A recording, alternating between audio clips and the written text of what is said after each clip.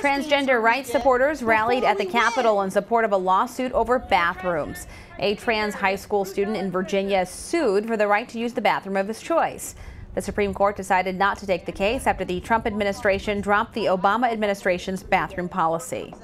When this new administration came into office, it released, it gave people the license to act indifferent, to act ignorant, to again try to separate people and cultures, and I think that it is very unfortunate. The White House says the president thinks bathroom rules should be left up to the states. Michigan's Board of Education adopted a policy last year. It's recommending schools allow students to use the bathroom of the gender with which they identify.